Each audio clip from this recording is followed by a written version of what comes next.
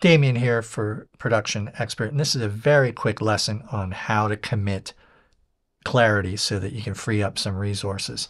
You can either turn off all your other plugins and just print or commit that track, or in Pro Tools, possibly in other DAWs, you can literally just right-click or control-click on the first plugin, commit up to this insert, and bang, you'll end up with a track that's committed, clarity, but nothing else. Watch.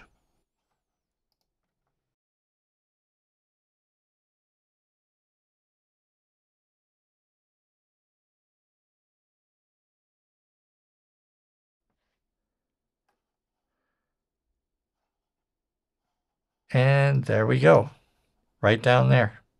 See, all the plugins are the same. But now we've freed up some resources. Thanks for watching.